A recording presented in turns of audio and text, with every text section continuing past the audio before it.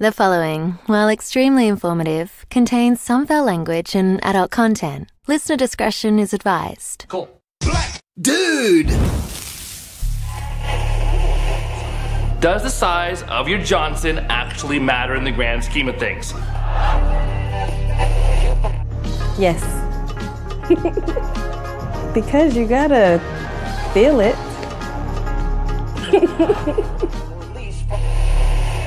The answer is it's better to have a bigger penis.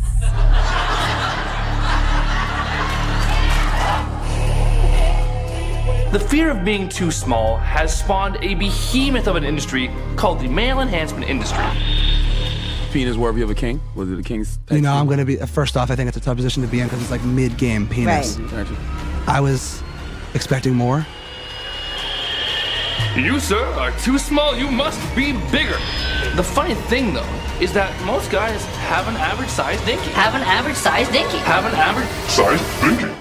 You know, this stereotype, man, you know, and it's like, you know, if you're a brown-skinned dude, you know, you most likely are packing some heat. I think there are two types. You got showers and growers. Some people are just ready to go all the time, and other people just need a little inspiration.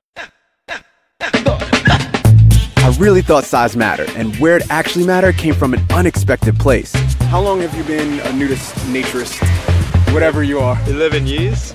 My whole life. My insecurities led me down a figurative and literal path of liberation that could one day possibly make us all equal in more ways than one. I have been trying to free the nipple for a few years. Conditioning from a really young age where we feel like we have to hide our naked bodies, even just going from one room to the other. I'm Darren Lake, the host of a new upcoming series named Digressions. It's brought to you by Cool Black Dudes Radio and Pod Paste. Bunch of people getting together naked could be considered a church gathering.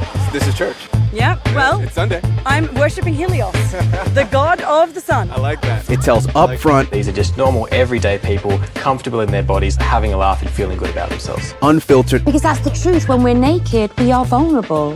Why are we all walking around in clothes? and sometimes uncomfortable audio stories and documentaries about racial and race-related topics. We are an organization that's really looking forward to breaking those stereotypes around nudity, especially with the Black community. Please subscribe or follow on Spotify, Apple Podcasts, Stitcher, or Acast to make sure you know when the full feature episode drops, which should be soon.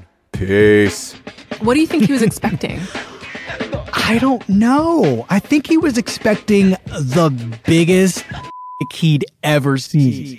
Cool. Dude!